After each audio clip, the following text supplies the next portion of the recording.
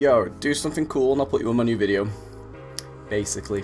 But if it's not cool, then you can just go fuck yourself. Alright, so we're going to talk about taxi drivers, okay? Because I hated taxi drivers before I came to uni. And now I hate them even more. Now, if you're a taxi driver out there, listen up. You could learn something. Now, this solely depends on what taxi company you actually go for. Like, if you go for an Uber, there is nothing wrong. Uber is perfect. Like, there is legit nothing. When was the last time you got in an Uber and went, well, that wasn't good, I hated that? Never. You never say those words. It's like watching the Lord of the Rings trilogy. Not once do you go, well, that was bad. You fucking say it otherwise in the comment section. I will come down there and I'll fucking stab you with a fork. Oh, I've just dropped pot noodle all over myself. That's nasty. Oh, it's yellow as well. It's gonna look like I pissed myself. Uber is great. Like, well, actually. Depends what Uber you're getting, because I've been in an Uber and they refused to give me the AUX cable. They had the AUX cable, but they refused to give me the AUX cable. And I was like, why? He's like, well, I don't want to listen to your music. I was like, yeah, but I don't want to be in your fucking present, Hamesh.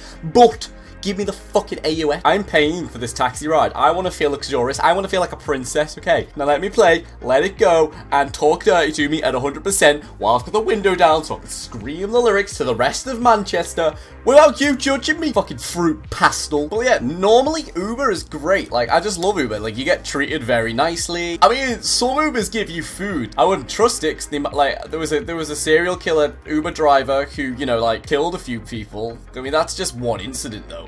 Ooh. Yo, do something cool and I'll put you on my new video. Basically.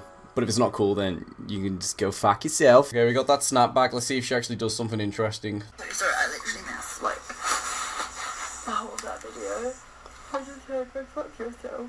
You literally had one job, was to be interesting, and you failed that. How can you fail that? Gonna have like 10 comments in the comment section like, well, your videos managed to do that on a daily basis. Ha ha ha! But yeah, the difference between an Uber and a regular taxi is uncanny. Like, it's just fucking ridiculous. I remember in America, we got an Uber, and it was a fucking monster truck. Like, I am not shitting you at all. And we had to climb up a ladder to get into the fucking thing, and it was a monster truck. Yet if you get in one of these terrible taxis in Manchester, fucking hell. Not to mention that the fact that it's like twice the price of an Uber. And then when you get in there, the staff are just horrible, man. Like, they just are. They don't talk to you. If you're in an Uber, you can have a laugh with them. They never give you the AUX even when they've got it. Like, most of the time if I get an Uber, they'll give me the AUX, and I could just literally put Kendrick Lamar on the way to a club, and I'm just literally there pretending like I know the lyrics. The worst thing about taxi driver though is the fact that, you know, when you get in the car and you're ready to go to your destination and they're like, so do you know how to get there?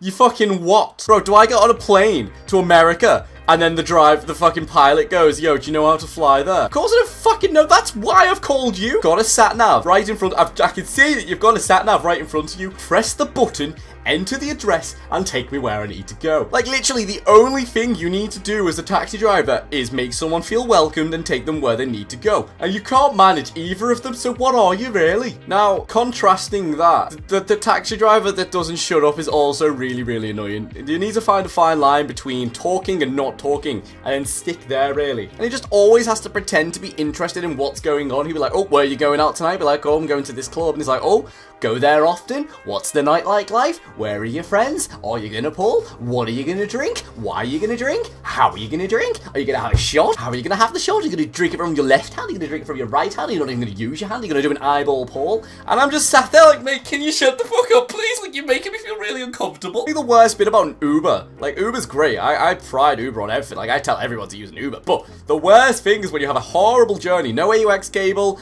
no nice people. Like, literally, the whole experience was just, like, not very nice, yeah? And at the very end, they're like, can you leave 5 stars, please? And I'm like, can I leave 5 stars? No, Franz Salamander Halamesh. I cannot